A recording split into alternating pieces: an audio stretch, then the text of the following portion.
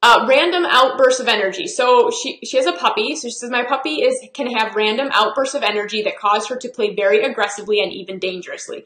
Normally she's a really good girl and very good with her training. Just sometimes she goes too far and will growl, bark, scratch, jump at my legs, bite super hard at my feet. Positive reinforcement, distracting with something else, and ignoring the behavior does not seem to be working. I'm kind of at a loss because she's hurting me and my family when she does this.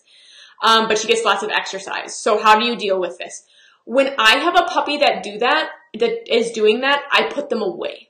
I will actually, like, if I'm playing with my puppy and he won't redirect to a toy, then I will leave the room. And if for some reason I can't leave the room or that doesn't help, then I will actually put the puppy away. So one of the things that I have seen puppies do what you're describing for a couple of reasons. One is that they get overly excited and they can't control themselves anymore. But a lot of times I think that they do that because they need a nap, because they need a break. So the puppies that have lived in my house in the last couple of years seem like they do that behavior, that kind of crazy over-the-top play that you really have a lot of trouble redirecting. They do that when they're tired. Now, not always, but a lot of the time. So with that, with this type of behavior, the first thing that I try to do is redirect. So if I'm playing with my puppy, he gets my skin, I'm going to try to redirect to a toy. And when he gets the toy, yay, lots and lots of treat, or not, well, you could use treats, but lots and lots of play, lots and lots of praise, right? If he won't redirect to the toy, then I'm actually going to get up and leave so that he can see when you do that, the play ends. So when you're watching a group of dogs play with each other or a group of puppies play with each other, when one puppy hurts another puppy, that puppy will usually yelp, but then they will stop playing. The play will stop, at least for a few moments. So what you want to show your puppy is that when he does this, the play ends. And you can do that by getting up and leaving the room. Stepping over a baby gate is the preferable way.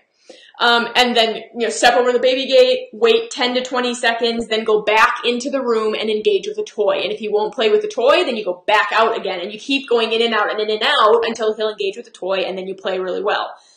The other option, though, is I have had puppies do this to me, what you're describing, and I will actually just pick them up and pop them in their crate and close the door.